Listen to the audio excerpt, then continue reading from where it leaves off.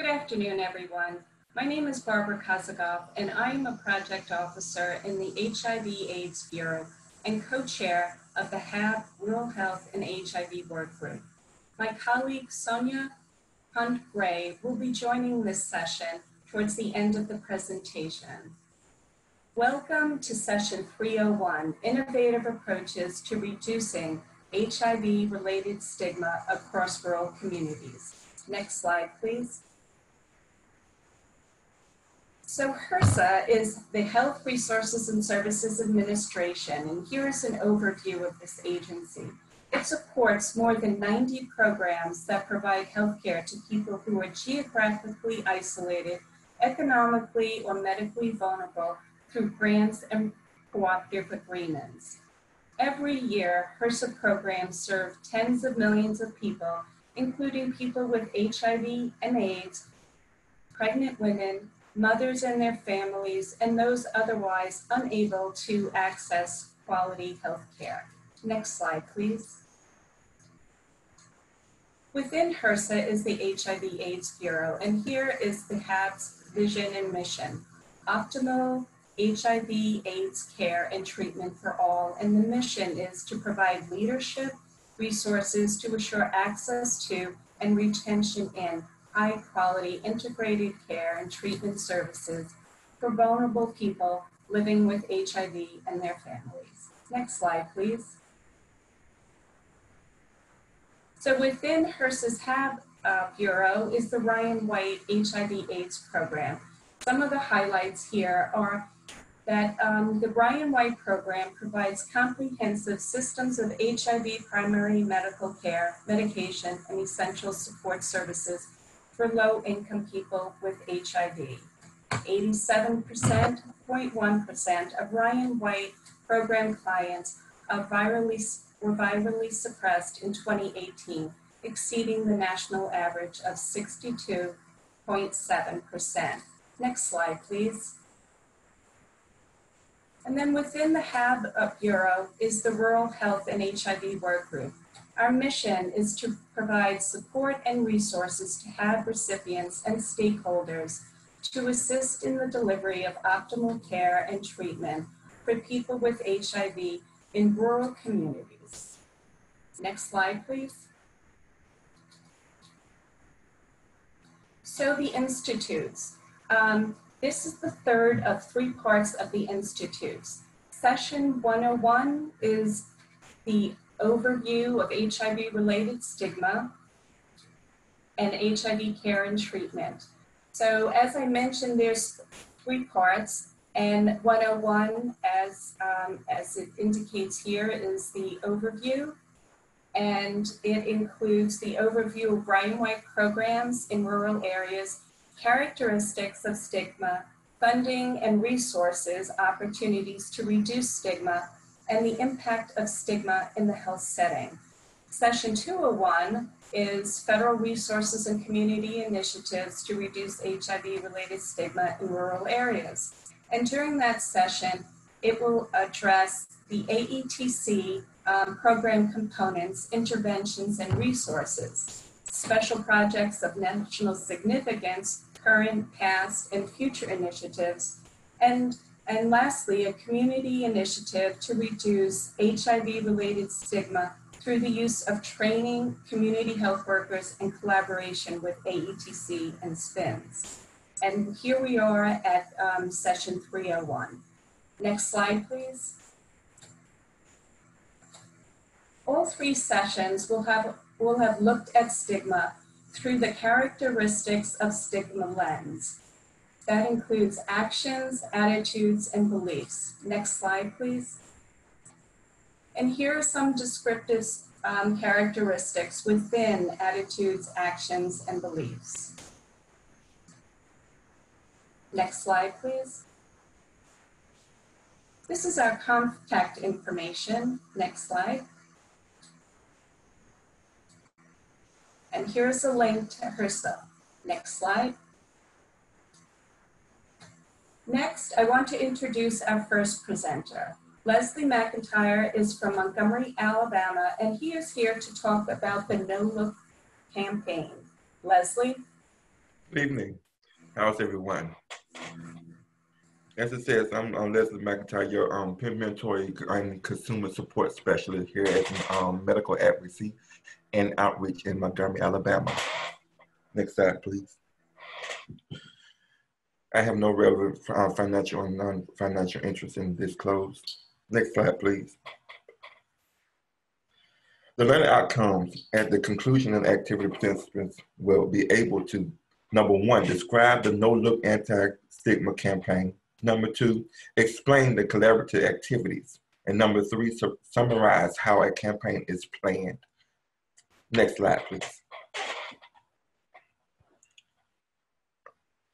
Next slide, please. The Lead Academy. Now, the Lead Academy started in 2017. It was launched by Compass, and it is LEAD, which is Leadership, Education, and Advocacy Development, developed as a grassroots anti-stigma initiative created by and for people living with HIV. As a result of being awarded $25,000 through the Spark Southern Promoting Awareness and Real Knowledge Grant. Next slide, please. The goals of the Lead Academy was to prepare members of the Lead Academy for the launch of the No Look Anti-Stigma campaign. Nothing about us without us. The goals were to, get them ready to launch a campaign into the Montgomery area and surrounding areas, so they can be able to teach and advocate about HIV in the South. Next slide, please. Okay, how did we get started? We started recruiting activities, including putting flyers up in the clinic about Lead Academy. So we put flyers up all around the clinic and in our dental offices and in other surrounding areas, so we can recruit people that wanted to be a part of it. And it was also by word of mouth and discussions in our consumer advisory board. Now, most of the people that we recruited came from our consumer advisory board. The recruitment results in a total of 13 participants, 6 males, 7 females, including one self-identified trans woman. Next slide, please. What was our plans? To promote fact, HIV has no look throughout the city. Our participants came up with no look because they felt that HIV had no look. People wanted to put a label on how someone looked, and they thought they was able to tell how people look when they contracted HIV, which is not the case. That's why it's being spread so far in Alabama, because people think they can look at someone and think and be able to see if they're positive. So we started the campaign, and we went through billboards and flyers and rat cards, and we had their pictures put on the Montgomery Transit System. Members of the Lead Academy were photographed, and the images were displayed all over the different mediums, which is, on the billboards. And we had digital billboards. We had a full wrap on the side of our Montgomery Transit System. And we did rat cards and flyers and everything to make sure everybody knew about the Lead Academy in Montgomery, Alabama. Next slide. So what did we do? We provided learning and interactive activities to foster and promote empowerment, education, engagement, and embracing life with HIV. People with HIV, people living with HIV, to tell their story with confidence and to become advocates for themselves and strong leaders, to educate, how to host educational programs, engage in public speaking activities, develop a true working knowledge to help overcome myths and facts, and teach others risk reduction strategies, to engage, peer-to-peer interaction and learning, to embrace themselves in their personal first, as a person first, and that HIV is merely a part of their life story. Next slide, please. Now the prep activities came in, and we really felt that we needed to do more to get them ready, other than what was being taught in the Lead Academy, because we can do as much teaching as we can, but learning experience out in the streets and in the community is where we really get our information, and we really get the interacting with people and their different things. But the prep in-house came from MAO Behavioral Health Team, provided a series of training to help lead members develop strategies to deal with social stigma, which is also beginning the process of overcoming internalized stigma and how to respond to community response. And we also brought in one of our liaisons from Gilead, Vic Sorrell, to be able to provide, one-on-one education and help lead members to develop a better understanding of their disease and state that could be articulated in the individuals when presented for other speakers' engagements. So we brought him in to make sure that they knew, besides what was being taught in the Lead Academy trainings, we brought him in to be able to teach them, in layman's terms, what about, HIV and different drugs and everything. We brought in behavioral health to make sure their mindset was correct, and they wasn't be able to mentally be able to focus and be able to tell their story, and without being nervous or distracted or worried about what the community was going to say. So we brought in behavioral health to make sure they was ready, to make sure they would their mind and their heart was in the same place. And the lead members met once or twice monthly to foster a bonding process amongst members. During these meetings, members provided feedback on personal experience, brainstormed ideas, and served as a peer support to one another. So during these meetings, we wanted to make sure everybody was able to get up and do different types of scenarios and speaking and brainstorms on ideas of how can we best serve the community and how can we get this out correctly. And we had peer-to-peer support.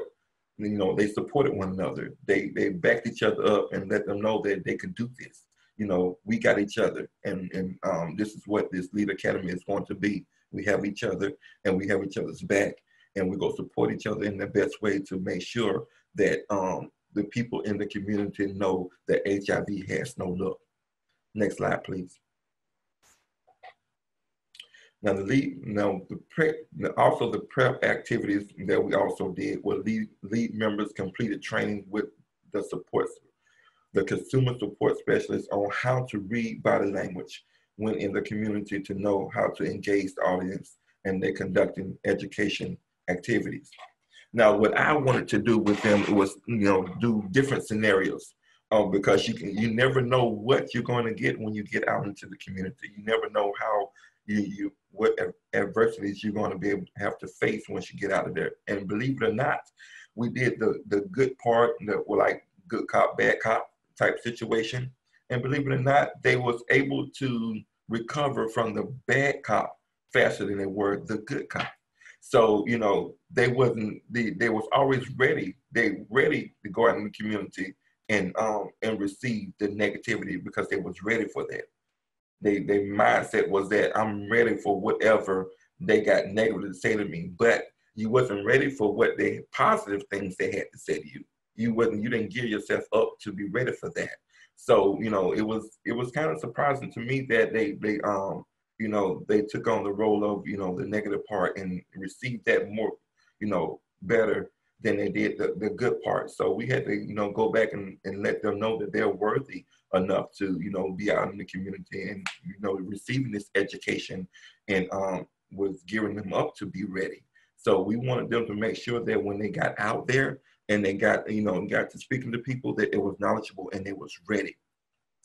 And also the Lead Academy members developed a survey to gauge the knowledge of members of the general population regarding HIV versus myths and society ideas.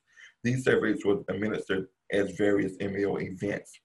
Now once they graduated from Lead Academy, we did certain events so they can be able to speak and tell their story. And after they spoke and told their story, we passed out surveys. We wrote up surveys so they can understand, what they need to work on and what, the audience need to know, and also what did they currently know about HIV. And it was surprising to find out that, the community knew a little bit more, and they was a little bit more knowledgeable, and they was also, was a little bit more open to find out because it was coming from somebody that was living with it. So they was open to listen, and they was open to learning new things and how. So the surveys were really good to know where we needed to work and, what area we need to work in. Next slide, please. The implementation of activities. And we did focus groups, we did storytelling, we participated in MAO community engagement department activities collaboratively, like administered surveys, distribute risk reduction resources like condoms, dams, and etc. We provided education pamphlets and cards. We did many activities to make sure they was ready. We did a whole bunch of stuff to make sure that we wanted them to make sure they was absolutely ready to get out, because these people came from places where they felt that they wasn't educated enough to do these programs. They wasn't smart enough to do these programs, and we had to let them know that even though they felt that they were educated enough, they were subject matter experts in their own HIV, and they can only tell their own story. So we want to make sure they knew that, and we want to make sure they was ready. Next slide, please. The No Look campaign was a collaborative effort by the leaders to combat the stigma of knowing that HIV has no look. No Look is a conversation starter on what HIV looks like in the rural communities. How can you tell who has HIV by looking at them? The intent of No Look was to dispel the myth that someone who is HIV positive has a look and is not clean, is not a clean person. Now in the South, especially in Montgomery, if you're on any dating app or if you're on any place where you be able to meet people, the first thing they will put on their apps or on their particular page was that they are clean and they has no STIs or HIV or anything like that, which made people feel that people living with HIV are they're not clean, and which is not true, because HIV has no look, so you don't know who's clean and not clean. And we want to dispel that. We don't want anybody to be made to feel that because you're positive, you're not clean, which kind of moves into that you're not worthy of being with somebody because you're dirty. And we want to make sure that people knew that you don't really know how someone contracted HIV, and you don't know how what their story is behind contracting HIV. You can be stuck with a needle at some point in time. So that doesn't mean that you're a dirty person, or your body is dirty, or anything like that. So we want to dispel those myths and make sure we educated them, and make sure the Lead Academy constituents was able to articulate that to them, that I'm not dirty. I'm just as clean as you are. I just was in a situation. So we wanted to make sure they knew that, and make sure they can be able to articulate that to everybody that needs to know that. Next slide, please. Now this particular slide is for a video which I had two of the Lead Academy graduates to do for me. One is Felicia Hardy, and the other one is Michael Bailey. And they was just so happy to share their story and do the video. And I hope y'all enjoyed that part. And I hope y'all learned something from the anti-stigma campaign, that HIV has no look. And, being for someone, particularly like myself, that has been positive for over 20 years, HIV has no look. Because I feel that if I hadn't told you that I have been positive for over 20 years, you wouldn't have known. So we want to dispel that in the South, and we want to make sure people know that, you know, HIV has no look.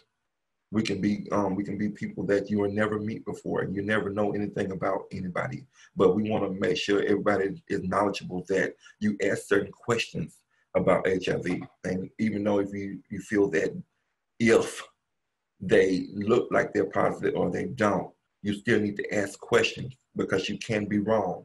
And we want to make sure that when we go out into the community, we teach them how to ask questions, or the certain questions to ask for somebody, if you're meeting somebody or you want to be sexually active with them, to make sure they know what questions to ask, and so on and so forth. Like, you know, have you been checked for HIV, or are you on PrEP, or anything like that? Just to, you know, have a start a conversation so we can see where your mindset is, so we can get you out of, you know, just looking over, you know, the conversation about HIV. That's how it's being spread so much in the South, because we don't want to have the conversation.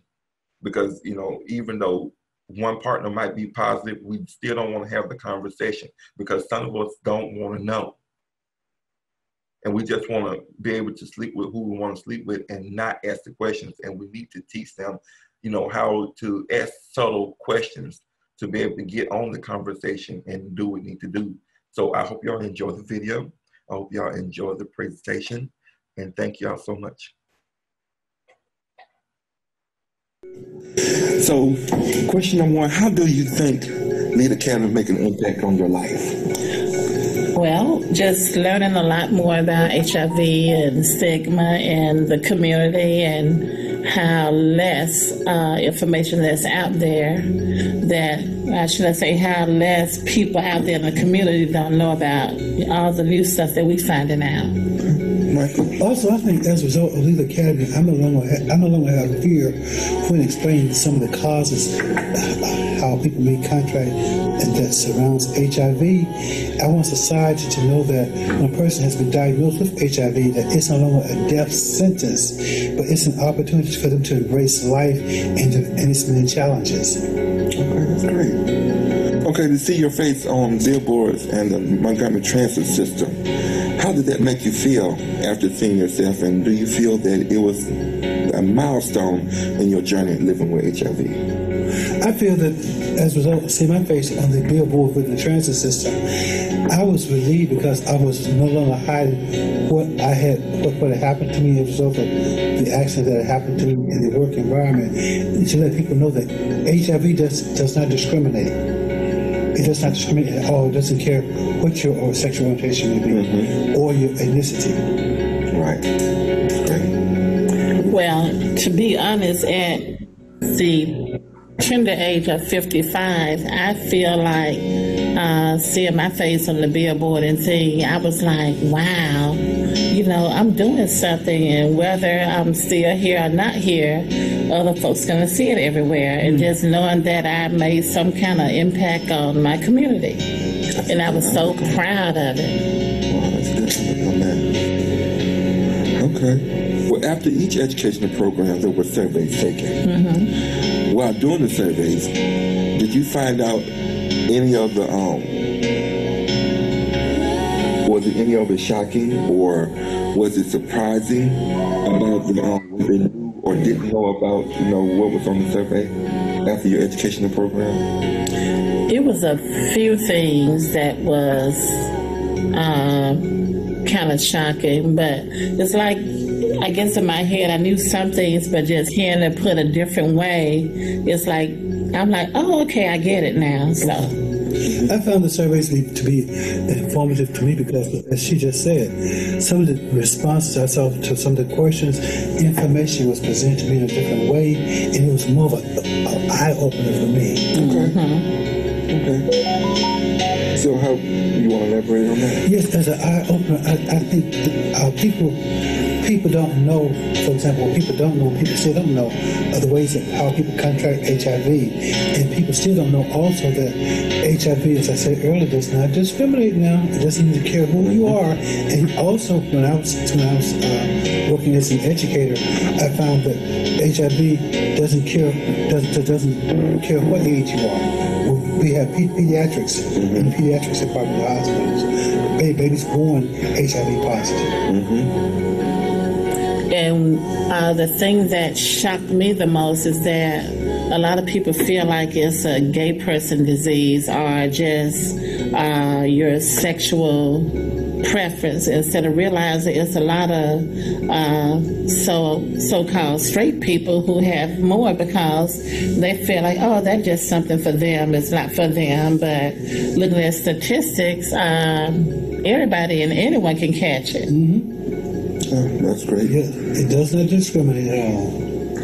Did you find it surprising that they answered truthfully about their sexuality, even though you knew them? So even though you knew them and you knew who they were, and did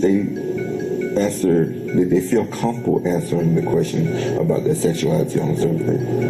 Yeah, honestly. I think I was not surprised, because some people are still searching, still trying to find their identity. And I made up the slogan LGBTCU, and CU stands for confused and undecided. Okay. There are so many people out there who are still undecided, who are still living a double life to this day, even in adulthood. They're still trying to be more forefront. So yes, it's a struggle. Like I said, what you have been through, I may not have encountered the struggles that you have encountered in your lifetime. That's great.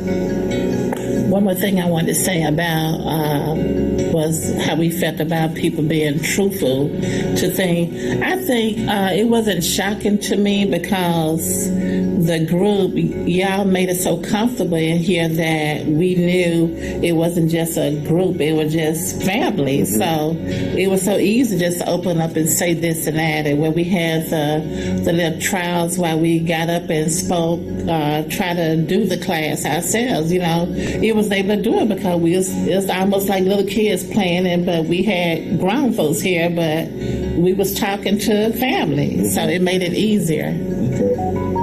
Was there anything else y'all want to share about your experience from Lead Academy, or graduating, or during the process of you learning, being educated, and everything? Is there anything that pops out you want to share with people?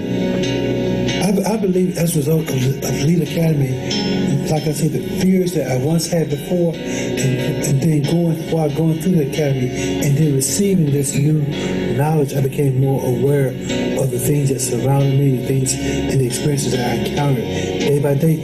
I don't longer have those phobias now.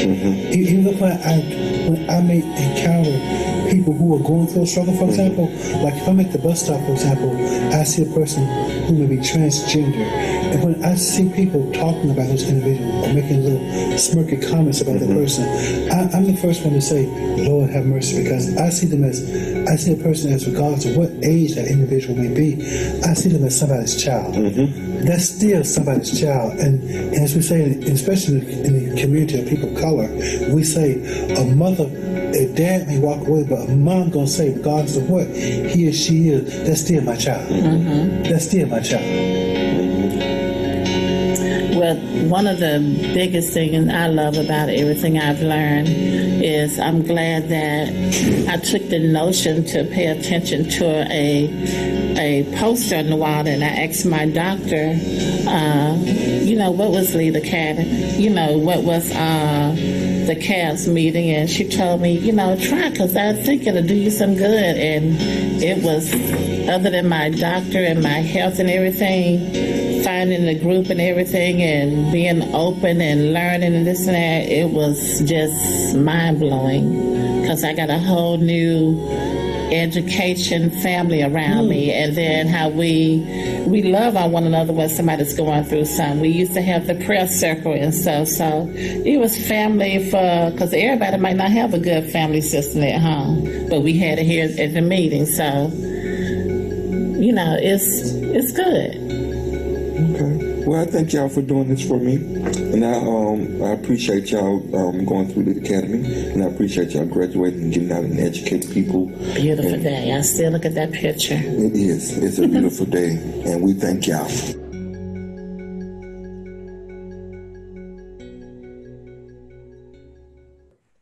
May I say that was phenomenal, Leslie. Thank you. I'm from Arkansas. I started my HIV work in the late 80s. And what you have done is, if the space is safe and it's outward, people were talking and just sharing. I've never seen that anywhere in terms of just folks being comfortable. And you could tell that there's some, time frame where folks still think, they're talking about transmission and that sort of thing, but it doesn't matter. Now that they're talking about it, it's going to make a difference in seeing herself. I'm sorry to have to. I know, I'm sorry. But I'm sorry. Good words and good praise, but we have a time constraint. And that's true. Yeah. That's true. Leslie, okay. I would be remiss. You see the thank you slide? Yes. Okay, so we're back to the PowerPoint. Great. So Leslie, do you want to do any kind of closing remarks, and we'll just take the edit from there? We can take the edit from there. Okay. Do you want me to just move forward to the next slide then? And we'll start at the next person will count them in. Sure, I'll just say something right here and then we'll move on, okay? You want to say something here? Okay, so Yes. I'm going to count you in then, okay? If that's all right. Barbara, could I just apologize I'm so sorry, I'm on call in the hospital and I have to go back to rounds at 5 o'clock with my team. So I'm gonna miss the NASTAD presentation and I apologize. I will look forward to watching it when we all come back together in August. So I just wanted to apologize to you all. I'm gonna do my presentation and then sign off. So I'm sorry. Great seeing you. Good to see you too. And that's the beauty of this being recorded. I'm gonna have to sign off in a little bit also. I have another meeting coming up. Tell me when I can jump in, Joanna. Okay, I'm going to count you in from 10 like I did earlier, okay? Okay. 10, 9, 8, 7, 6, 5, 4, 3. Thank you, Leslie, for that very informative, collaborative and awareness campaign that you shared, and that really moving video that you included. Thank you for that. Thank you. Next speaker is Dr. Rebecca Dillingham. Next slide, please. And she's going to talk about her program with, next slide, please. Positive links. Dr. Dillingham, please. Great, thank you so much for that introduction, Barbara, and thank you, Leslie, for sharing that incredible program, such an inspiration. So I'm delighted to have the opportunity to share a little bit about a program that we've developed in our clinic, which is a rural-based clinic in Western Virginia. We serve about 900 people living with HIV who live across 52 counties, and so who are quite geographically dispersed. So next slide, please. These are my disclosures. I have received a grant from Gilead and provide some consulting services. Next slide, please. For the learning outcomes, I'd like to share with you enough so that you're able to describe the elements of the Positive Links platform for people living with HIV, identify some performance measure outcomes, and summarize the impact of Positive Links on HIV-related stigma. Next slide, please. Maybe next slide, please. That one doesn't look like mine. There we go. So this is just a quick shot of what the app looks like on a phone, but I'm going to move on to the next slide. So as I was describing, we serve a community that lives in many rural communities across Western Virginia. And unfortunately, these are some of the challenges that face people living with HIV in rural Virginia, and also really across the country. Many of them will be familiar to you. You see stigma in bold right there at the top, but certainly the other challenges include transportation, poverty, isolation, substance use, and mental health challenges. Next slide, please.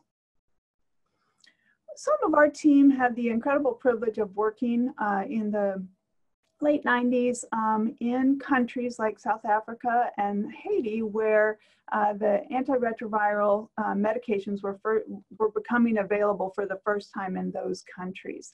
And I and others on our team were really inspired by the way our colleagues used mobile phones to help coordinate care. And we thought about, what about bringing that back to Virginia? So this was about 10 or 15 years ago. And we were fortunate to be able to have the opportunity to start off with just a very simple mobile health program. So you might be asking, what is mobile health? So it's pretty simple, and you may already know. It's anything that clinics or hospitals or providers or organizations do with a cell phone to help support the delivery of care. That's one definition, and I think a good one. I'm going to also make the argument, and I'll give you a little heads up on this, that I think that mHealth can also be a great way to empower people living with HIV and other people living with chronic diseases. So next slide, please. When we first started, we had a very simple approach. We just sent a text message that was chosen by the person living with HIV to them each day from a server to remind them at the time of day that they wanted to take their medicine. So as you might guess, this was an intervention to try to promote adherence to medication and not one that was focused on stigma or other outcomes. Next slide, please. However, we noticed some really interesting things about the ways in which people experienced these messages coming from a server to their phone in their own voices. And I put some of those quotes up that pushed us to starting to think about how we could work with our consumers to design something that could leverage this feeling of care. And I want to draw your attention to these quotes. So you can see in the, on the left, it feels good that I can actually talk to someone every day about it, meaning HIV. In the orange bubble, having somebody at your back is a positive thing. The realization that we had from this information that was given to us by people in our program was that this interaction with the cell phone was actually experienced as a connection, was actually experienced as care, and actually felt really good. On the one hand, it made me a little bit sad that some of my, the people that I am privileged to care for had not a whole lot in their lives, and this little message from a server was making them feel better. That made me kind of sad. But on the other hand, I thought, hey, if that makes people feel better, let's do more of it. And so that's what we've worked on. Next slide, please. Over the past 10 years, we have developed a mobile platform called Positive Links that has a number of different components. It does address care management and self-monitoring. It provides educational resources, but I really want to draw your attention to social support. In the last video, we saw that incredible testimony of people from the No Look campaign that told us of the importance of being able to come together. Unfortunately, in our community, in our group of communities, there are many barriers to coming together. Some of them are geographic because many of our clients live 50 to 250 miles away from the clinic. Some of them have to do with lack of transportation, and many of them have to do actually with stigma. So I am going to show you some outcomes from that we have measured associated with use of the app, and then I'm really going to hone in on this social support component and the ways in which we have been interested in this mHealth intervention impacting stigma. Next slide, please. So on this slide, on the left-hand side, you can see what we call our Positive Links version 1.0 outcomes. This was from a study that looked at 12 months of use for a population of people living with HIV who seek their care at our clinic. This was a population that had struggled a lot with care engagement and had not previously had great success at achieving viral suppression. So on the left, you can see that these individuals really improved their engagement in care and their viral suppression over that year of use, and that has continued.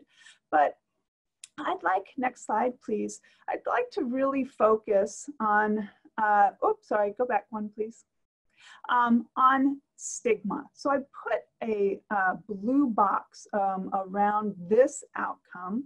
I mentioned the increases in engagement in care and an HIV viral load, but let's be real. Those are important outcomes to all of us, but the actual experience of stigma or lack of social support, those are things that really make people feel good or bad during the day. So another thing that we were hoping to impact with this platform was stigma.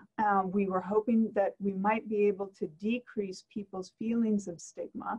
And so we measured stigma scores using the Berger Stigma Scale, which is a validated way to assess stigma amongst people living with HIV. And we measured that at the beginning of the project and then 12 months in. And I'm going to tell you a lot more about that. And I'm going to note right now that actually stigma scores improved. Next slide, please. If you want to learn more about Positive Links, I just put these up as references for the other features, but next slide, please. I really want to focus on stigma. So as we all know, stigma has many facets. It can be at the individual level in terms of the way we talk to ourselves and think about ourselves related to challenges that we're facing, including HIV. There can be interpersonal stigma in between people in our family and our community. Institutional stigma can be inflicted on people living with HIV and others because of the ways in which we deliver care. And certainly society it inflicts stigma on people living with HIV in a number of ways, sometimes because of their diagnosis, but also for a lot of other reasons and intersectional identities that may make them feel more stigmatized and in fact suffer more stigma from people who are inflicting it upon them. So next slide, please. In thinking about Positive Links, we were particularly interested in interpersonal stigma. Going back to Leslie, I was so jealous, being able to get people to come together and have that opportunity to feel the love that comes from that. We do have the opportunity to do that a little bit where we are, but we wanted to do a lot more of that. And so we created something called the Community Message Board. Now, this community message board, next slide, please, is a space within the secure Positive Links app that allows people to talk to other people living with HIV in an anonymous way. So people are asked to choose a nickname, and not the nickname of their favorite pet, not a nickname that they had when they were kids, a nickname that's really going to preserve their anonymity. Why do we do this? We did this because our patients, our consumers told us that that's the way they wanted it, and they wanted us to enforce that. So we have an anonymous community message board where people who are part of this program can come together and talk about whatever they want to. Sometimes they talk about living with HIV. I'm going to tell you a little bit more about that. They talk about religion. They talk about the weather. They talk about a lot of different things that are happening in their lives and provide support. You can see from this member's quote, when you are down, somebody uplifts you, and when somebody else is down, you can uplift them. So let's talk about the community message board and stigma. Next slide, please. We had the opportunity with this big team, and one of the reasons I put this slide in is you can see all of these different authors. This was a huge group of people that I'm privileged to work with and also privileged to represent. I wanted to tell you about the people who made this possible, who were our participants in the initial study. As you can see there were 77, and you don't have to go through all those numbers. I'll tell you they were majority male, majority non-white. 72% of them lived below 100% of the federal poverty level, so they were lower income individuals. And there was a mix that is pretty typical of different kinds of risk factors for acquiring HIV. Next slide, please. So what we did was we looked at the community message board over 30 months of people using the community message board. There were over 22,000 posts, and about a fifth of them were related to stigma. And members of our team went through and read each one and sorted them into groups. And one part of the grouping was to sort them into positive comments that were telling about positive individual experiences or group experiences, and then negative comments, all related to stigma. And then we also separated them into intrapersonal and interpersonal. So meaning stigma that people felt inside themselves versus stigma that they experienced in their families or in the communities. You can see that it's about half positive in the top two boxes and half negative. And unfortunately, the biggest group, not by much, is the 33% on the bottom there that is interpersonal negative. So we do know that, at least in this group of people, a lot of the stigma that was experienced was related to interactions with other people, at least the stigma that people talked about on the community message board. Next slide, please.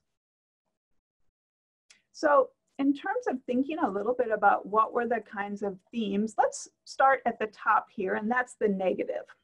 Fortunately, there was less negative than positive. If any of you are adding up percentages, it will not add up to 100% because some things could be listed in more than one category. But if we look at the experiences of stigma that were found, in terms of intrapersonal, there was a fair bit of negative framing of the HIV positive status, of feeling badly, as understandably, about having HIV.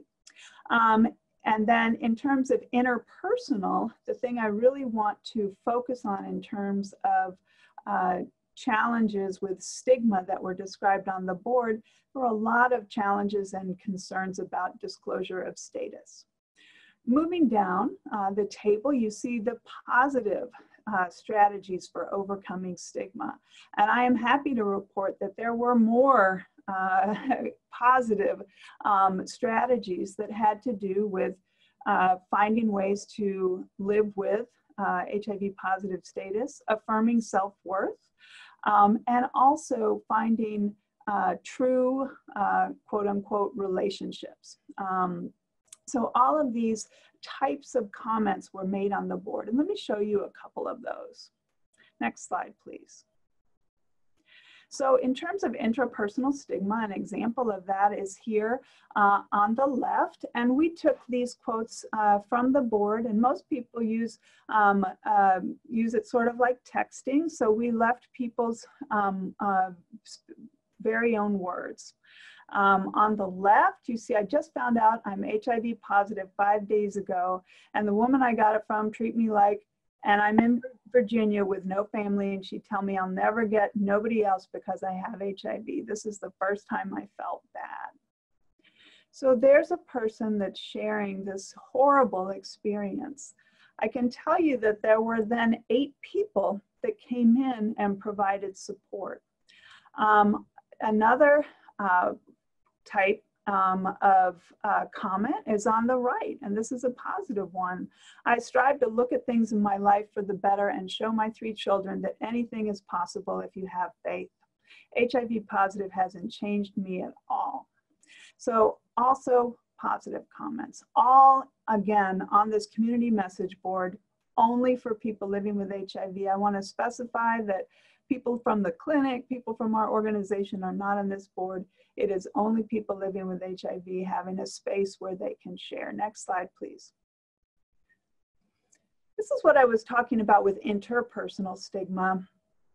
And as you will see in, on the left-hand side in the gray quote, this is the negative one. This has to do with disclosure. This is someone who disclosed to someone else, and then that person told other people, and that was a horrible experience. Again, I can tell you that this person got a lot of support after sharing this story. On the right, you see that this person is describing how what she calls the positive link family has given her the opportunity to have more support and to address interpersonal stigma. Next slide, please. So these are the various kinds of threads, and the main thing that I want to share about this is, I was alluding to this before, that those quotes that I was showing, those give you a sense of the kinds of painful issues that people actually have a space to share, but also the kinds of support that people are able to bring. And I'll note that a lot of that kind of conversation is happening, you know, in the middle of the night, when and where people are able to have it. Maybe it's after other people in the family went to bed. Maybe it's the only time people have a private space to be able to be in that conversation. Maybe it's just when you're sitting up alone worrying, and you just want to put that out there. And a lot of times there's somebody else there who knows something about what you're going through and can respond. So I'm not going to go through each one of these different kinds of conversations, but you'll see if you just take a peek at the numbers that most of them are positive, and they really focus on great strategies for overcoming stigma, particularly looking for strength in companionship, in faith, and in developing self-efficacy. Next slide, please. So let's talk a little bit about what we were able to document. So the most important thing is the way people are feeling and experiencing stigma. And it's hard to bring that out in a number. It's impossible to bring that out in a number. But this is one way that we tried to get a sense of whether there was a difference between the beginning of the project and at 12 months. To let you know something about people who were posting on the community message board, we actually looked to see who was most likely to post on the community message board, because in other online support groups, the demographics, the kind of people who have been involved, have mostly been white women. And I'm a white woman, I've got nothing against white women, but we wanted to make sure that we weren't only serving white women. And when we looked at who was posting on the board, the most likely people to post on the board were non-white, not virally suppressed, and lower income. And so we were really pleased that this space, thanks to the design input of the people who made this, who is our patients, was experienced as a safe space for people that historically had struggled with living and thriving with HIV. So I wanted to say that right out front. So in terms of whether or not people improved their stigma scores, you can see that those who didn't post on the community message board in the top row had just a slight decrease in their stigma. If you posted on the community message board and you didn't include any stigma talk in your posts, you decreased a little bit more. And the people who decreased the most were ones that actually talked about stigma on the message board. And we thought that that was a really interesting finding. And similar to findings where people have had improved, I should say, a decreased sense of stigma through having in-person support. So we were really glad to see that. I'd like to say that the baseline stigma scores were not associated with age or race, gender, education, nothing. Everybody was equally likely to have a high or low stigma score. And the other thing that I want to note is that baseline stigma scores were associated with stress, baseline stress, and also with low self-efficacy. So I wanted to mention that because I think that we have to acknowledge the consequences of stigma that is experienced by individuals, and again, that is inflicted by people in communities. That stress, we know more and more about the ways in which stress has negative impacts on people's health and well-being far beyond what we ever expected. So we must address stigma. In addition, that self-efficacy to start and stay in care, that is something that we want to promote. And one way to promote it is to get stigma, to get that discrimination out of our communities. The other thing that I'd like to note is that the decrease in stigma scores in this study was associated with male gender. So we may need to do more and different things for women living with HIV. Next slide, please. Okay, so I'm finishing up here. I'd just like to say in closing that this clinic deployed mobile platform with an anonymous online support group that is private and only available to people who are associated with a particular organization, who get their care through that organization, was associated with a decrease in measured stigma. And that is probably due to many reasons, but may be particularly related to participation in the online support group. It is also possible that other features of positive links, like the ability to more easily connect with providers, to get more information, and to develop coping skills also contributed. So we need a larger study, and because reading all those posts is kind of long, we're hoping to do some natural language processing, just to sound geeky for a second. And we'll be doing also a randomized controlled trial to be able to try to better assess whether the use of the platform is actually associated with decreased stigma. But I also want to say in this particular moment of COVID, we have about 650 of our almost 900 patients in our clinic who are on this platform now. So that's a huge proportion of our clinic. And wow, the Positive Links platform has been buzzing through this time of COVID, when people have to remain socially distanced and aren't able to connect in the ways that they would usually with family, with friends, with others. And so I think that exploring the opportunities for mHealth, in addition to telehealth, to allow consumers not only to connect with providers, but also to connect safely with each other and to develop better skills to maintain and improve their health in these very challenging times is something that we can all think about. Next slide, please. And so with that, I'll leave you with this quote from one of our participants that speaks to the empowerment that this person felt related to becoming involved in the Positive Links family, and I will look forward to your questions.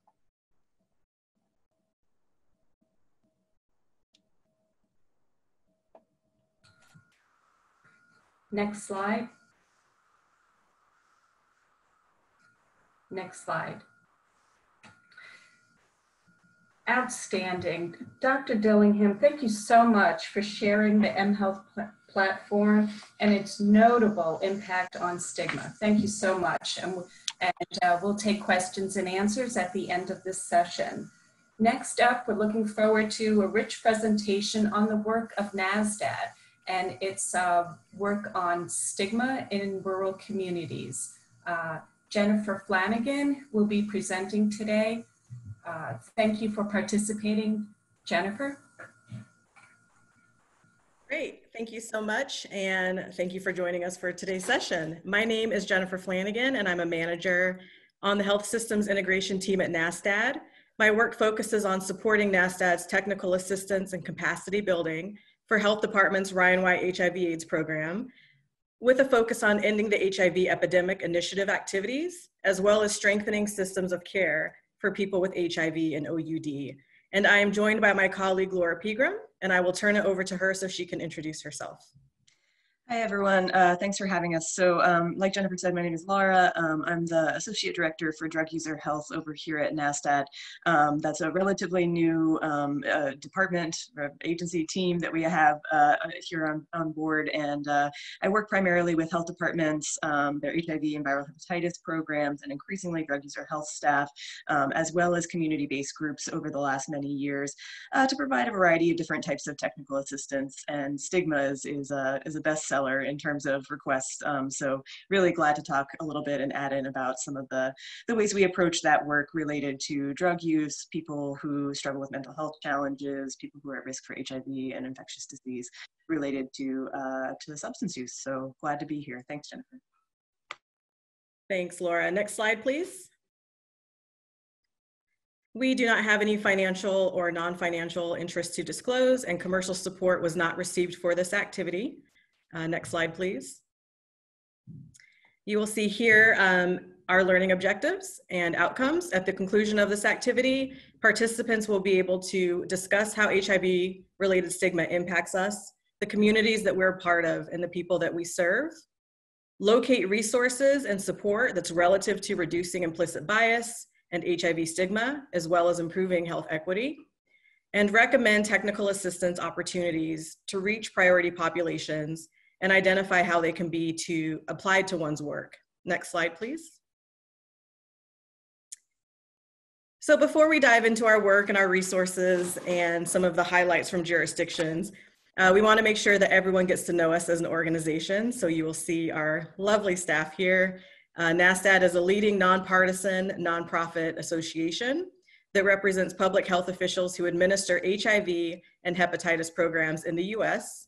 And our singular mission is to end the intersecting epidemics of HIV, viral hepatitis, and related conditions. And we do this work by strengthening domestic and global governmental public health through advocacy, capacity building, and social justice. And our vision is a world free of HIV and viral hepatitis. Next slide, please. We are pleased to share NASDAD's commitment to Black lives. At NASDAD, we recognize the interconnected nature of racism, access to care, stigma, and the need to increase attention on supporting systems and services that value Black and brown lives. We encourage participants to visit NASDAD's entire statement on our website using the link in the resource section of this presentation. Next slide, please. So this slide is a refresher, and Dr. Dillingham did a great job of highlighting some of the issues around stigma in rural health. But it is important to highlight the barriers that are encountered in rural areas. But for the sake of time and the fact that we've covered this a little bit, I will go ahead and leave this up here just for you to see, and we will continue our discussion. So next slide, please. We're excited to share an overview of NASDAD's resources and concepts. The first that we'll focus on is the bar before the bars. And stigma remains a major and persistent fundamental social cause associated with health inequity over time, regardless of the factors of health interventions. Stigma and other social determinants influence the HIV care continuum before a diagnosis is even made. This concept drives much of our work at NASDAD and is frequently incorporated in conversations that we have with jurisdictions And as you'll see on the slide, we do have a few that are noted: racism, poverty, homophobia, and the biggest one in the middle, stigma, homelessness, etc. Next, we will look at the blueprint for improving HIV/STD prevention and care outcomes for Black and Latino gay men, and this is down in the left corner here. This document was updated in 2018, but was originally released in 2014, and this was a joint effort by NASTAD and our colleagues at National Coalition of STD Directors, or NCSD. This was released after conducting a 3-year study of stigma and its impact on public health practice for gay and Latino, Black and Latino gay, bisexual, and other men who have sex with men, or GBM. I will share a little bit more about this resource in upcoming slides. I also want to point to the talking points, the resource guide for facilitating stigma conversations. To accelerate the end of the HIV epidemic, NASTAD recognized that conversations about HIV stigma must be at the forefront of our work. This microsite includes videos, tools, and tips on how to implement your own stigma conversations, and it allows health departments and other partners to have a dialogue and a document that includes information around data collection, what's available, what data to collect, how do you identify stakeholders, who do we need to bring at the table, clear guidance to plan and host stigma conversations, and how to develop action plans for future programming around stigma reduction. It also includes a pre-stigma conversation tool that can be administered, and you'll hear a little bit more about this throughout the presentation. The guide also includes examples of facilitation guides that can be adapted to develop one's own stigma conversation, and several videos are included on the microsite, including one that we will share with you today. I want to highlight another resource that the image is not on the slide, however, there is a link in the resource documents, and it's called His Health. His Health is a product of collaboration among Black GBM, healthcare and service providers, public health professionals, federal health agencies, LGBT advocates, and community stakeholders. As of October 4th, 2019, continuing education credits will no longer be offered for the 6 courses. However, the material, which is a dynamic training tool that includes innovative models of care and evidence-based resources to support the delivery of high quality and culturally affirming healthcare services for Black GBM, it is available online, and again, the link is in the resource slide. Now, I do want to highlight Georgia, one of our partners. In 2017, Georgia's state AIDS director was so inspired by this tool that he decided to use His Health to train all HIV prevention providers that were funded by the Office of HIV/AIDS in Georgia to address the health inequity that Black GBM confront along the HIV care continuum in the state. They successfully developed a mandate that required all staff to enroll in His Health trainings. The mandate demonstrates OHA's commitment to make holistic, affirming, and culturally responsive care for the standard, to serve as a standard, for young Black GBM patients. His Health topics have been on the agenda for their summits around GBM health, all state provider meetings, as well as multiple regional and provider-specific trainings. The HIV-related stigma that persists in Georgia, coupled with OHA's urgency to provide specialized training to their staff in all areas of Georgia, regardless of the population, regarding this population, served as an impetus to implement this mandate. So we are happy to share this information about Georgia. And again, this tool is available online, even though the credits are not applicable anymore. And Laura and I will be sharing innovative approaches throughout the presentation, and Laura will also be sharing her experiences as well. Next slide, please. This slide shows some of NASTAD's previous work. Again, everything's available on our website. What I want to highlight is that the national survey that was conducted previously reached more than 1,300 respondents. It included a convening of the Blue Ribbon panel of stakeholders and medical providers. And as an outcome, there was a development of optimal care checklists for providers and for Black and Latino GBM patients. Also, there was a convening of a national summit on stigma surrounding Black and Latino GBM men's health. The blueprint looks at how stigma and other social determinants impact the HIV care continuum, specifically for Black and Latino GBM, and exploring the bar before the bars that we spoke about earlier. The Addressing Stigma blueprint also put forth 17 recommendations. Again, I highly encourage folks to check this out. Next slide, please. So where are we going? So NASTAD recently relaunched stigma work with the focus to empower jurisdictions to prioritize HIV stigma in their work and to highlight best practices that can be replicated across the United States, specifically for people who use drugs, and focus on the overlap of stigma and other social determinants, including social structures and discrimination. And you'll see the relaunch program, the relaunch components here, which are the videos, the how-to guide that I described, several summits that we have had, and we'll describe those in more detail, and tailored technical assistance. Next slide, please. So now we would like to share with you a video that is used in the delivery of HIV stigma-related technical assistance. This video, along with all other videos and resources on the NASTAD microsite, may be used by jurisdictions. NASTAD staff uses this video as part of our stigma trainings with various organizations and settings.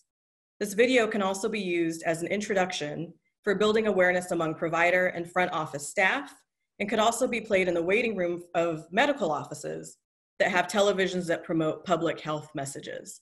And I will pause now to play the video. We need to have more conversations around stigma and implicit bias, especially at a stage where we've accelerated our efforts to end the HIV epidemic so much, yet we still find ourselves so far away from eliminating and eradicating HIV. Since the start of HIV in the early 1980s, the communities that have been most affected by HIV have the ones been most ostracized. So for example, gay men, gay, bisexual, and other men who have sex with men. We're talking about sex workers, persons who inject drugs. And then continuing on to today, we're still seeing communities don't want to discuss or talk about or really engage in the ways that we prevent the spread of HIV for these communities because of the stigmatizing nature of HIV. 3 levels of stigma that we see are at the institutional level, the community level, and the interpersonal level, or the personal level itself too. So at the institutional level, you see stigma really show itself in laws, policies, procedures that reduce and prevent certain resources going best to different communities in need. Community level stigma can be defined as prejudices, stereotypes, or beliefs that an entire group of people hold towards an individual or a group of individuals that might have a specific characteristic. It can be their HIV status, but it can also be their race, their ethnicity, the language they speak, or the country they're from. When you talk about individual stigma, you're talking about the internal person. They start to believe the things that they're actually hearing about themselves. Stigma and implicit bias manifests itself in a variety of ways to hinder people's access to care. Some examples of that could be shame that people might experience, either within themselves or from other individuals, to actually have conversations around their sexual health practices with their primary care providers. It could be fear that they have of being judged, so they won't go out and get tested and avoid a diagnosis. Or it could be fear of disclosure of their HIV status once they have a diagnosis to their partners, to their families, and to their friends, because they don't want to feel ostracized from their in-network or their in-group. The way stigma manifests itself, you can see it just in looking at the level of inequity that exists within our society. You have people of color who are experiencing significant health inequities, and that is a direct result of the stigma and the ongoing burden that's being placed on them each and every day. Stigma, is literally killing people because it forces people into a level of isolation that's just not sustainable. One of the big problems we have with stigma is that it's constantly being reinforced by implicit bias. And what implicit bias really is are these internalized prejudices, attitudes, or beliefs that we have towards a certain group of people or towards an individual that we don't really know that we have. So a lot of people don't consider themselves racist, but they might act differently towards a group of people or a person without even realizing it. Implicit bias and stigma prevents individuals from getting adequate care because it discourages them from wanting to seek that. The way in which they are treated, going into a clinic visit will really make or break whether or not they're going to return. And what's so unfortunate about that is that, you know, it keeps people unhealthy. It keeps people sick, you know, and in the end, you know, sometimes it kills people, you know, because we're not willing, you know, to check our environments and make sure that those environments are fostering a welcoming and affirming environment, you know, to folks. We need to fund stigma reduction programs because of how valuable they are in the response to HIV. We know that stigma is one of the leading reasons why people do not get HIV tested. They do not seek treatment if they are themselves positive. Knowing this, we need to make sure that those barriers that are in place because of stigma and discrimination are removed. Health departments and community-based organizations can take a variety of steps to help have conversations around stigma and address implicit bias. A few examples of these might be cultural responsiveness trainings within the health department for staff or leadership. It can be creating affirming spaces through signage and appropriate language.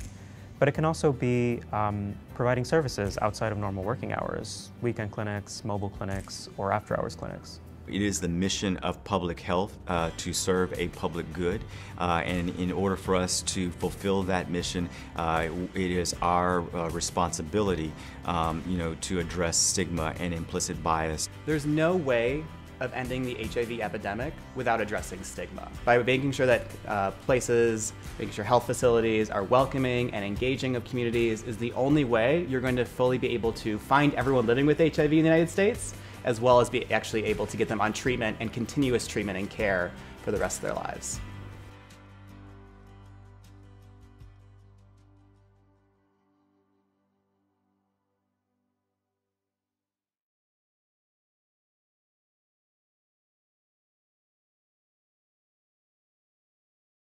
Before going into additional resources, I'd like to share a few examples from states that have implemented innovative approaches to addressing stigma within their state and also within rural areas of their state. One particular state hosted a stigma summit, and this was connected with a technical assistance visit that we conducted. In 2018, staff at a health department in a rural area expressed an interest in technical assistance concerning the lack of engagement of Black GBM in the Ryan White HIV/AIDS program. For perspective, 37.3% of all of the state's GBM are living with HIV, compared to 6.8% of white GBM. As part of the technical assistance request, the state wanted to ensure that the provider community and the consumer community, as part of the technical assistance request, the state wanted to ensure that the provider community and the consumer community were involved in planning efforts. This presented an opportunity to convene an in-person 2-day summit with all stakeholders present, as well as conduct a focus group discussion without the health department staff present. The summit goals were to identify health equity challenges in HIV prevention, care, and treatment for Black GBM, assess current gaps in culturally responsive care for people living with or at risk for HIV, particularly for communities of color in the state, and to develop action plans for integrating cultural responsive care in their programming and scope of work. A pre-meeting survey was conducted to gather an understanding of capacity around the key topics, including culturally responsive care and trauma-informed approaches. They also explored perceptions of the health department, as well as statewide efforts to engage Black GBM. During the focus group, NASTAD staff and participants discussed the needs of Black GBM and the overall HIV response efforts. One focus group finding was that the providers did need anti-stigma training.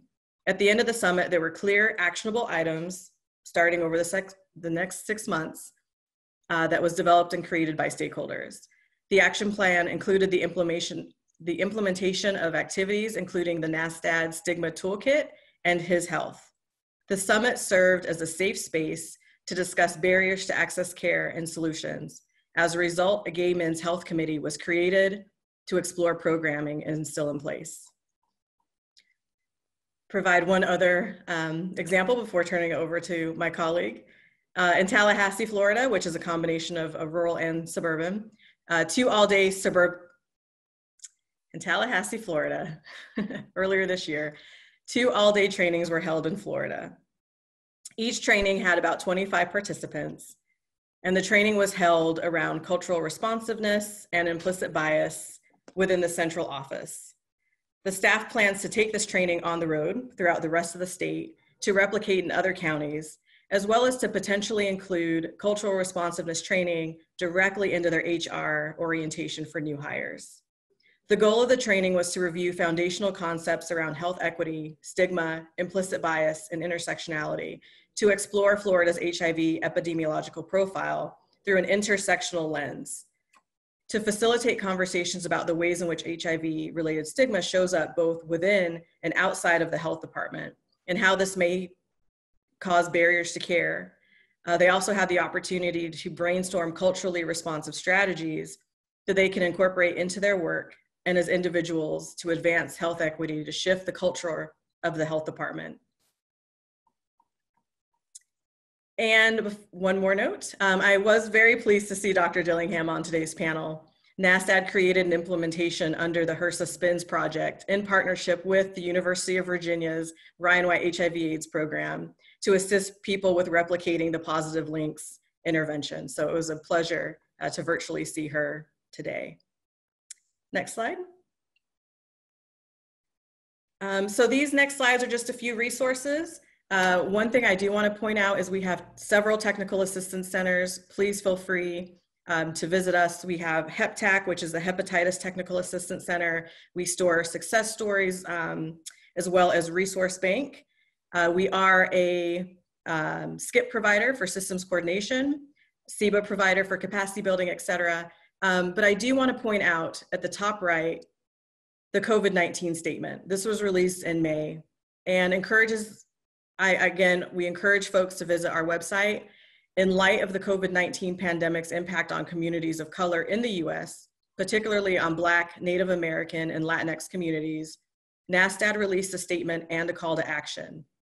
NASTAD recognizes the need to prioritize the voices of emerging leaders of color in public health, and in such, prioritize the expertise of our Minority Leadership Program network to develop these recommendations. So please, please, please visit this when you get an opportunity. And next slide, please. Here's some more examples of TA, but I do not want to take any more time from Laura. Next slide, please. And I would love to turn it over to Laura Pegram. She's conducted numerous technical assistance activities all over the US, including several rural convenings. I'm excited for her to share her and her team's unique perspective of having stigma conversations in rural areas as it relates to drug user health. So, Laura? Awesome. Thanks so much, Jennifer. I really gave Jennifer the hard part of this presentation. I was just like, I'll just come on and talk. It's going to be great. But I'll try to keep this brief. When Jennifer reached out to me and several others at NASTAD who have kind of helped contribute to the presentation overall, and some of the variety of ways that that we really approach technical assistance, especially hearing even just this title, right? Rural and innovative approaches to addressing stigma. We really, I was like, yeah, I'm sure I have lots to say about that, because I feel like I work primarily in rural communities, and innovative was the word that stuck to me, because all so often a lot of the way that my team, the drug user health team here at NASDAQ, who primarily works with health departments and community-based groups, the ways we work with communities, especially rural communities, I don't know if I, want to call it innovative. It's as common sense as could be, but it seems to be a new message, right? A message that, if what you and your community need are someone to come talk through implicit bias and bias around drug use and bias around harm reduction programs, talk through what it means to meaningfully coordinate efforts and provide a universal understanding and language about what stigma is and how it shows up in terms of health disparities for people who use drugs. I mean, at the end of the day, if you want me to come talk about how to improve work with people who use drugs by reminding folks that they're people first and foremost, and people that we and all of our agencies need to work with and need to improve our work with, then yeah, I guess it's innovative. It's one of the, like I said at the beginning, the most common thing I get requested to come and provide different sorts of trainings and presentations on is really, stigma. improving work with people who use drugs, meaningful engagement of people who use drugs. And at the core of the day, the end of the day, I mean, that's really just about humanizing a very human thing. And so, you know, I appreciate the time to kind of talk through this, because I do think that stigma related to HIV is certainly one layer here, and intersectionality has been brought up in several different presentations. But, you know, stigma around drug use and HIV and those intersections with overdose and health disparities, I mean, there's just a lot of levels here, right? So when we're talking about stigma, we're talking about stigma that's related to the people who use drugs themselves, and often working with programs and agencies and health services to remind folks that these are people in your community first.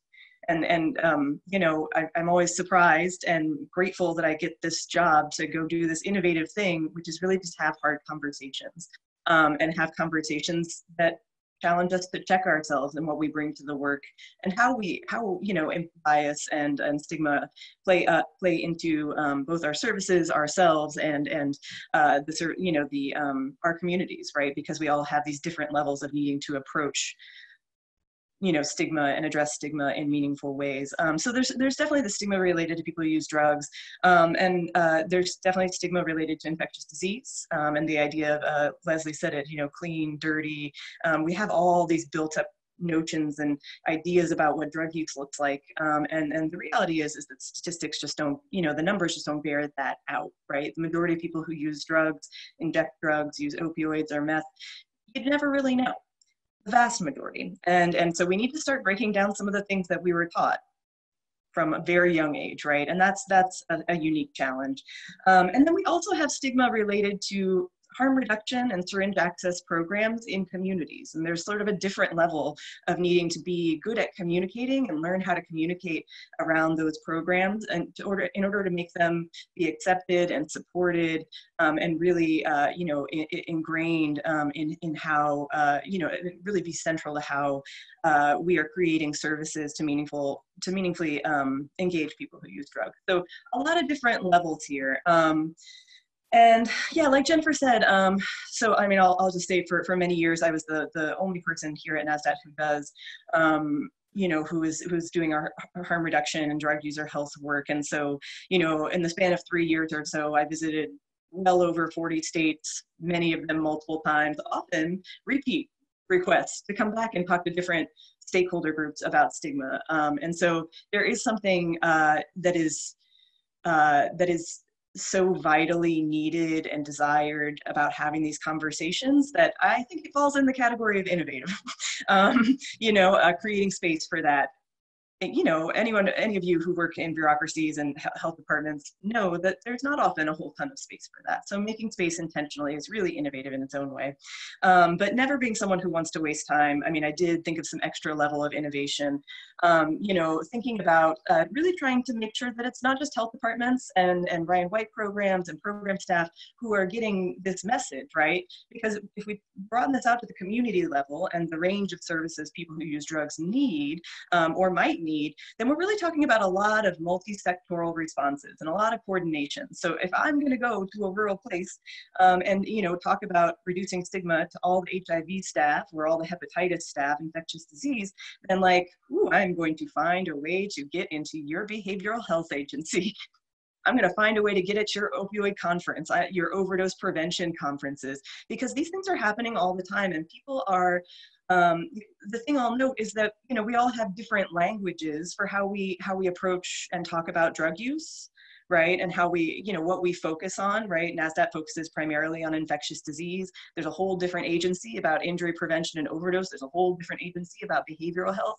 And what we really need is sort of a universal framework to really ground ourselves in how we're addressing stigma and improving our work with people who use drugs, right? We need to level the playing field so that we all know that we're using similar language, that we're all kind of approaching this from a perspective that is coordinated, because drug use and infectious disease related to drug use is really this nexus of the need for, you know, this is the syndemic, right? This is, you know, we need coordinated responses, and it's, you know, so we need to all be operating from sort of the same the same place. So, you know, I will always be available and open to, you know, if I'm coming to West Virginia to say to do a training, to spend a couple extra days and go talk to community leaders around sort of what I think of as a drug user health framework, that building this base of understanding about what drug use is and why we are taught at a young age to view people who use drugs as less than, inferior, dirty, unclean, and really just break down some internal biases and then talk about biases within our agencies and services, right? So, you know, really thinking outside of the box in terms of our primary stakeholder groups. Like I said, primarily we work with infectious disease, but, you know, in a state like West Virginia, you know, community, county level, local level health officers are a really important community stakeholder who have a lot of sway, especially in small rural places. So like, absolutely. You want me to come talk to them too? I absolutely will. You want me to help with the agenda? Sure thing. let's spread this message far and wide, because we know that there's not going to be a coordinated response unless everyone's on board, right?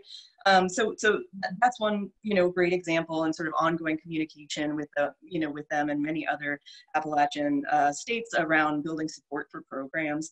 You know, some other examples I'm trying to think. So Utah, a couple of years ago, we pushed ourselves onto, you know, we were out there to do a one-day training for program staff who are actually running syringe access programs. And I was like, ooh, maybe we should choose a date that's right by, you know, a statewide opioid conference. Let's push ourselves onto that agenda. Let's invite ourselves. Let's get asked to that agenda, as, you know, so that behavioral health folks and injury prevention folks and service providers in the broader community can all kind of have a chance to all get to know each other.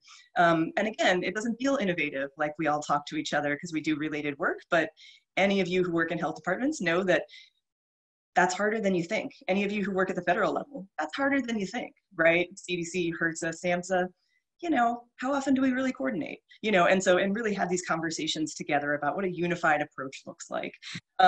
Similar in North Dakota, you know, I spent some time, you know, speaking a few times at a behavioral health summit that is statewide and included all the social workers and a lot of the case managers for corrections. You know, it's about finding these opportunities where there's going to be a diverse stakeholder group and then just making the case to parachute in there. I don't know how else to say it.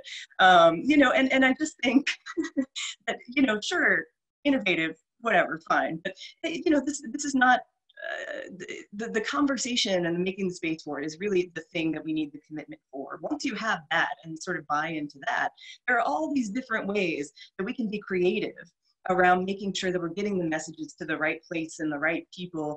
And I will say, like, I love the North Dakota, like, I've been to North Dakota 4 or 5 times. it's, you know, increasingly, you know, they invited me back to come and talk to all the county level social workers, which is an important role in a lot of really rural, small communities that are seeing a lot of drug use and a lot of overdose and a lot of poverty and mental health challenges, and really just, you know, having space to kind of talk through those things, you know, and then, you know, you know, out of these sorts of requests have really streamlined different conversations for different stakeholder groups that work in even more remote, smaller communities. And, you know, that's really valuable in my world, right? Thinking about, you know, a Midwestern, and I'm from the Midwest, you know, Midwestern or Southern small town, to have a health officer who, you know, has been given the chance to kind of explore his or their own implicit bias.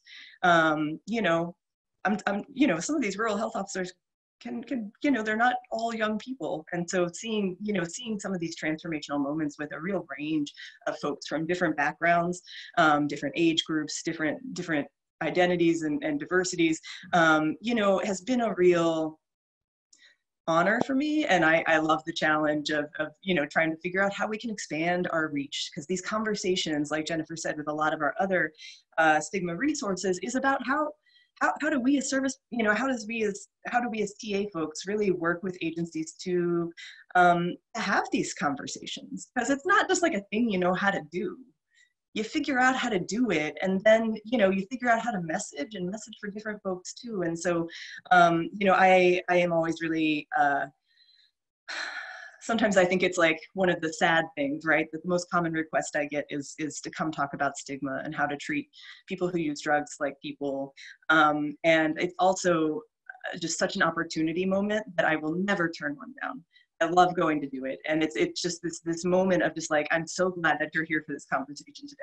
Like, let's make it a thing. And like, let's make it as big of a thing as we can, with as broad of a reach as we can. And I think that they're vitally important conversations to be having, both in rural and everywhere in America right now. And I'm always really grateful that NASDAQ and other organizations are here to be able to help field some of those requests and come help navigate what are tricky conversations sometimes. So I'm gonna stop because I know I'm at 7 minutes, but yeah, innovative and rural, and you know, always grateful for the opportunity there. Thank you so much, Laura. And obviously we enjoy what we do. We have a blast getting to meet everyone. And I do want to, you know, kind of just reiterate what Laura said around what the feedback that we get from the jurisdictions, which is what gives me so much motivation, is we've never done this before. We've never been able to talk about this before. We tried to have this conversation 10 years ago and people wouldn't hear it, and now they are. So we are here. As stated throughout the presentation, you know, I know there's a lot of links. Please visit all of them. Please visit our website. Our contact information, if you go to the next slide, please, is right here. So we like to say at NASDAQ, there is no wrong door. So if for some reason you know someone else that you reach out to, do that as well. We've got 7 different programs, but it's been a pleasure to be here today, and we are looking forward to your questions. Absolutely. Thanks so much. That was fantastic. Thank you, Jennifer and Laura. This was indeed a rich presentation. It addressed targeted populations, evidence-based programs, getting the message out, resources, and so much more. Thank you so much. Okay, everybody. So we've had 3 outstanding presentations. It's for you to digest and consider what kinds of questions and answers you have for them today. So we're going to pass it over to Sonia Hunt-Gray, and she's going to lead the question and answer session. Thank you all. All right, thank you. We'll start with the first question.